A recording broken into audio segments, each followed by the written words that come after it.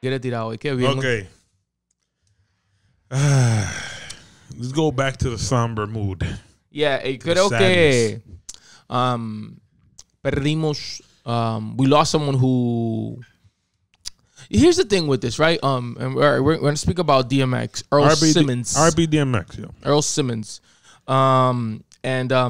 you know, I think that there's been a lot of, I guess, like negativity, around his death, right? Mm-hmm.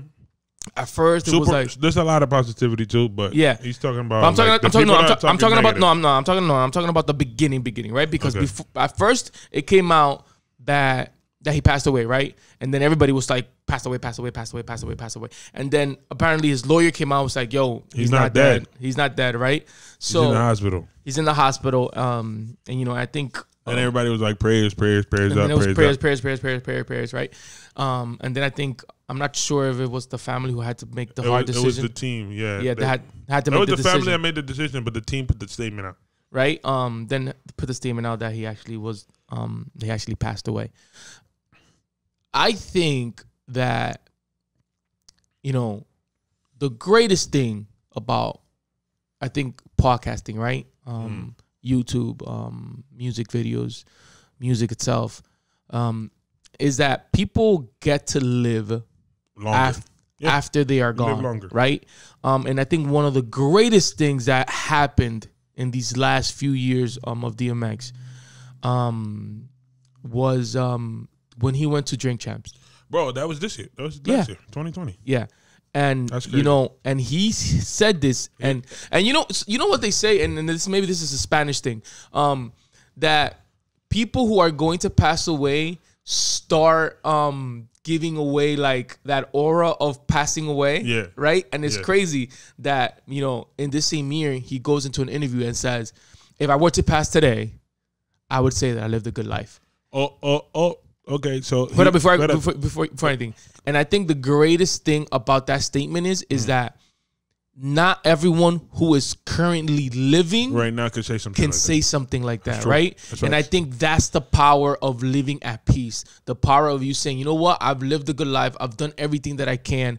You know, I don't have many regrets. And if I do have regrets, I figured out a way that I could live with them and find an acceptance with myself. Yeah. Right. And I think for someone like DMX who has gone through so much, right? You know, whether it's his drug addiction, whether, you know, his career falling off, and still having these all amazing hits that to this day to us are just like, that will make me lose my mind. Listen, come on, listen to one. Stop. And that same interview, way before, like literally before he said that, DMX told Nori, he's like, bro, I wasn't even supposed to make it past 20. I'm 50. He said, I'm 50 and I'm good. And that's just crazy that after he said that sentence, then he said the sentence you said. Literally after. And no, you know what I think that's the thing, right? I think sometimes we get for granted the fact that we wake up every day. You know what I mean? Yeah, we take for granted, you know, the ability of breathing and seeing. Because we're not thinking about it. That's what it is. And, you know, we take for granted the ability to see a sun, you know, when we wake up. And to be able to... You never wake up, nigga. You be sleeping all day. Yeah, but I wake up, and that's the important part. I was just trying to break the ice, nigga. But, you know, I think that's really what, you know, gives people such a great persona when you're just able to wake up and know, like, you know what? Shit, I was supposed to be gone a long time ago. And fuck it, I'm still here. I'm chilling. So you know what? This is amazing to me. And I think DMX was, you know, he was in full comprehension of that, you know, that he was grateful for the life that he had lived, you know what I mean? And that he was, you know, and he was content. And like he said, you know, I lived a good life and I'm cool with that. And I think that's what people need to live for. You need to live that at the end of the day, that if you were to pass away tomorrow, ask yourself, am I happy with the life that I lived? Am I good? Exactly.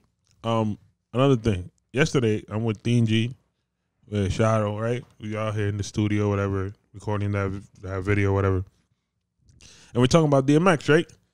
And then one of the dudes, El Tajalán, El Algo, he was like, nah, the best song is like, y'all gonna make me lose my mind. And I'm like, okay, You can say that. Okay. But when you go to the club and you hear dum dum ding ding dum dum ding ding, it's crazy. You crazy. Yo, no. Stop. Drop. You crazy.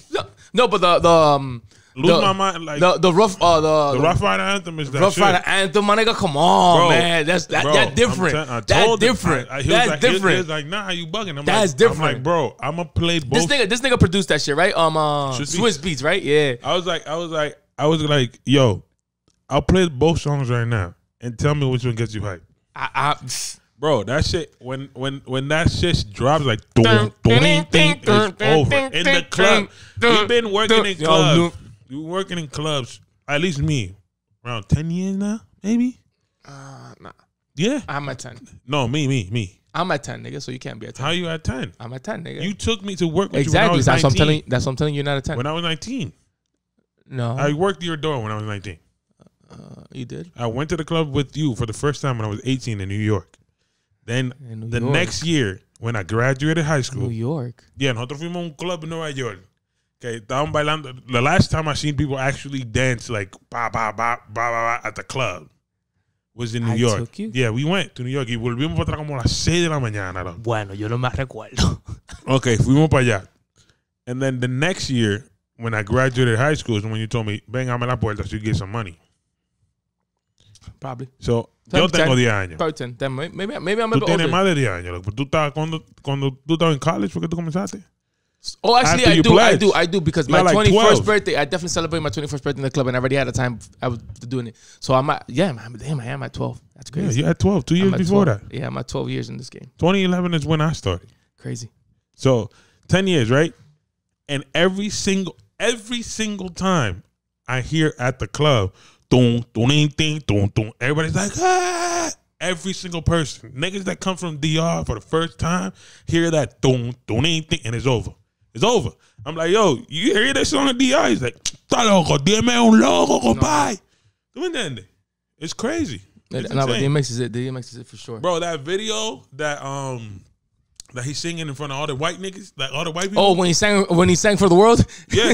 But it's literally that song. He's like, my dog, what? And then the DJ's like, and he looks at the DJ and the DJ's like, boom, dum, dum, ding, ding.